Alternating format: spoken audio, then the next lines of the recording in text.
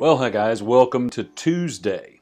I posted yesterday on social media a meme about there being no shortcuts in transition, and I likened it to leaving ingredients out of a recipe. And when you leave some key ingredient out, like my wife's grandmother used to do, she had these wonderful recipes, but when she shared them, she would often leave out some key ingredients so that yours never tasted as good as hers.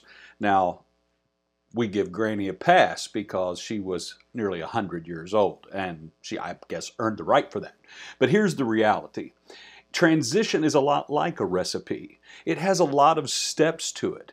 And if we skip some of those steps, we diminish the return. In fact, the reality is when we take each step and learn its lessons and embrace it, that becomes an ally to us going forward into the next season. But everything we skip or leave out becomes a liability.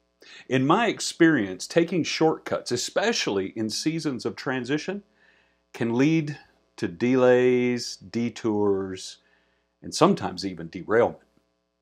It's better to just stay on your path, deal with what comes to you, address what comes up, embrace what needs to be gained. That's the way that you thrive in transition. Don't be leaving out key ingredients. The experience in transition will be far more beneficial if you don't take shortcuts. That's what I'm thinking about today.